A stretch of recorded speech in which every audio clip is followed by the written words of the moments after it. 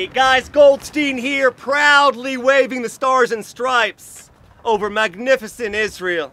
At the highest point in the land of Israel, I wanted to shout out to all of my American friends, you brave, proud men and women that have worn the uniform of the United States Armed Forces.